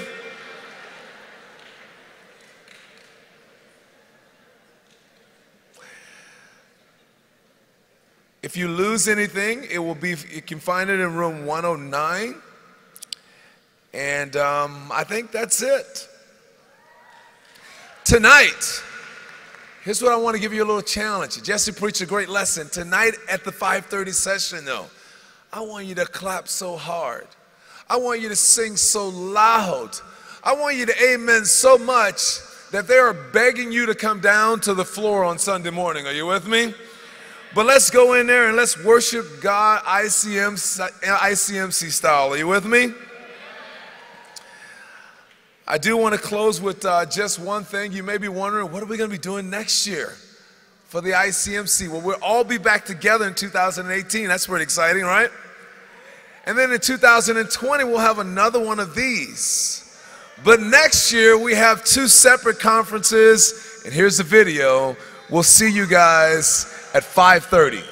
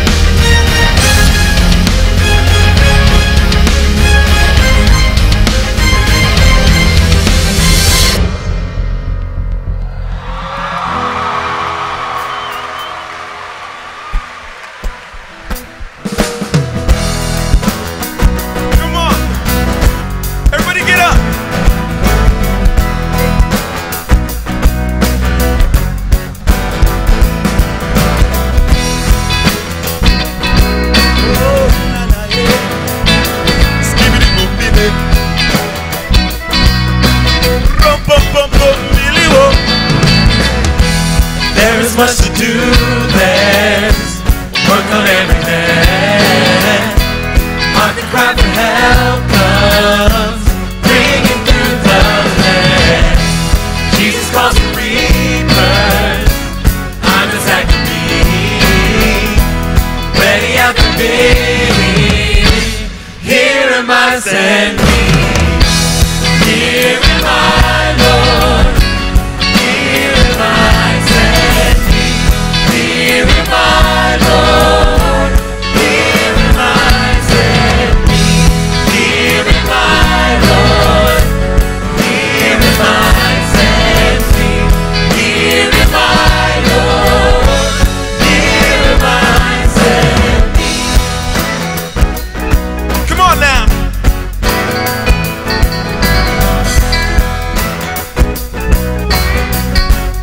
Talk about those hungry souls now. There are hungry souls. There are hungry souls who crying out for bread. With the bread of life, they're longing to be fed. Shall they starve and famish while the feast is free? I must be more faithful. Here am I, send me. Here am I, Lord. Here am I, send me. Here am I, Lord. Here am I, send me. Here am I, Lord. Here am I, send me. Here am I, Lord. Here am I, send me. Come on, take it to the aisle with me now. All right, let's bring it down. There are souls who linger on the brink of woe. Lord, I must, I cannot better let them go. Can you go and tell them, brother, turn and flee. Brother, turn and flee. I'm saved. Here am I, send me. Here am I, Lord. Come on. Where do you want to go? Here am I, Lord. Here am I, send me. Here am I, Lord. Here am I, send me. Here am I, Lord. Now listen. Because of your goodness, me, I just wanna say, here am I, Lord, here am I, send me. Because of your mercy, me, I just wanna say, here am I, Lord, here am I, send me. For the way you love me, I just wanna say, here am I, Lord, here am I, send me. For the things you do for me, I just wanna say, here am I, Lord, here am I, send me. Because of your goodness.